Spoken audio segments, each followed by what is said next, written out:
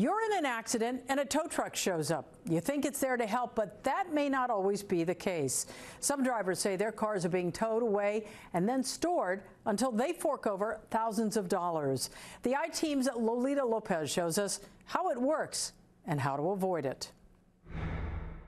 And right away, as soon as I pulled off, before I could call my insurance, a tow truck came. Gladys Bermudez was on the 605 when a car sideswiped her. A tow truck driver told Gladys he worked with her insurance company, and within minutes, he hooked up her car and hauled it away. In that shock of that moment that it just happened, and he told me, "You're not in a good spot, you're going to get hit again." But Gladys found out that tow company didn't work with her insurance company. It did tow her car to a shop 20 miles away. The cost for the tow, nearly $1,000. It's been emotionally distressful. I feel helpless. It still felt like my car was stolen, and now it was being held hostage. Jay Phelan was T-boned at this intersection on Wilshire Boulevard. A tow truck showed up, saying her insurance company called. But that wasn't true. He's like a predator who preys on people who are in horrible, unfortunate situations. LAPD calls what happened to these two drivers predatory towing, and it's illegal in LA. All right, roger that. We're set. They tell the I-Team tow companies listen for accidents on police scanners and pounce. The I-Team was with the LAPD who staged an accident, then put it out on scanners. I don't even think I could drive it right now. One tow truck checked out the scene, but then left.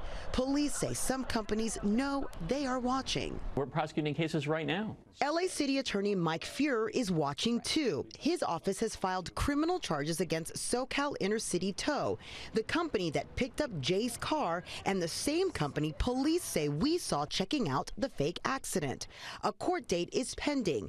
Fuhrer's office says SoCal Intercity Tow has not yet responded to the charges, and it did not respond to our calls for comment. I don't know how someone can do that as their job and just live day to day and think everything is okay.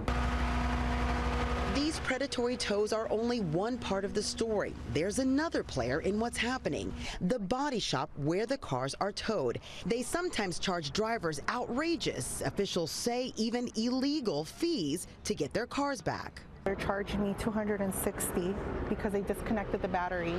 Look at Gladys's bill. It escalated to $3,100.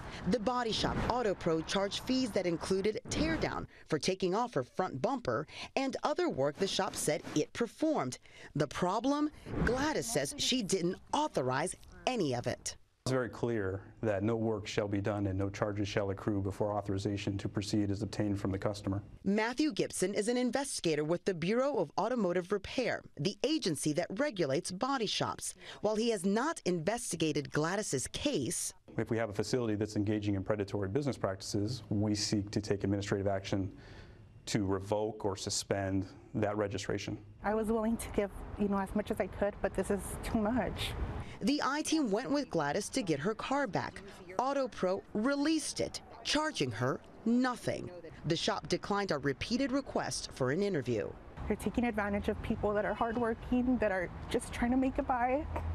And it's not fair. I don't want this to happen to anybody else. Here's what you need to know if you're caught in a similar situation. The city attorney says when a tow truck shows up, get the name of the company and how much they're going to charge you. By law, they have to tell you, and that number cannot change. It's best to get this in writing.